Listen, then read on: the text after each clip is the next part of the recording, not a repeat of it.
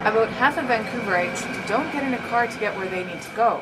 That's the allure of living so close to transit. I'm standing here on the corner of Cambie Street and Southwest Marine Drive, where the condos called MC Squared are 80% sold. In a Vancouver market, they're very low price, but these condos come at a cost.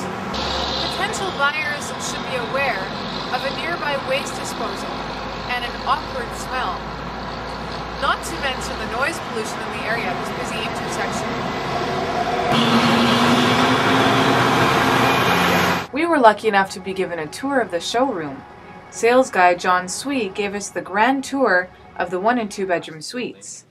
We asked him if he knew anything about the summertime odor. Only on an odd day where the wind's blowing the wrong way, like, oh, weird, and then it goes away like, maybe like an hour or so.